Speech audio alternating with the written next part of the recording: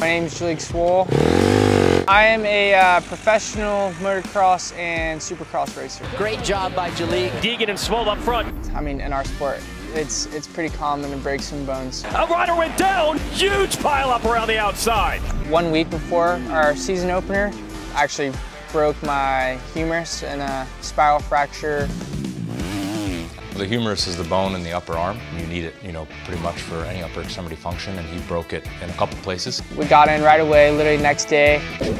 Put screws to hold the pieces together. We did the surgery, we put everything back together perfectly. The surgery went well, everything went best case scenario. The mission of Orlando Health, Jewett Orthopedic Institute, is to try to get patients back to function as soon as possible and getting back to the activities that they love doing. For me, getting back on the bike as quickly as possible was everything for me. Good work, Swoll. Yeah!